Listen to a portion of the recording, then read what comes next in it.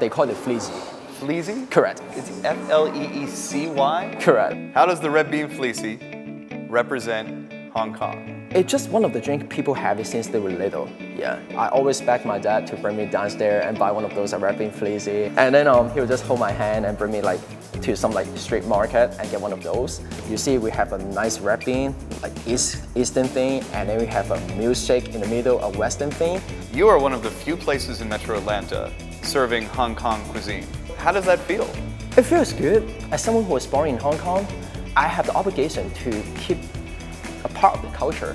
Just like Hong Kong, Atlanta is getting more and more like a diverse place, and just like this drink, it all goes smooth together.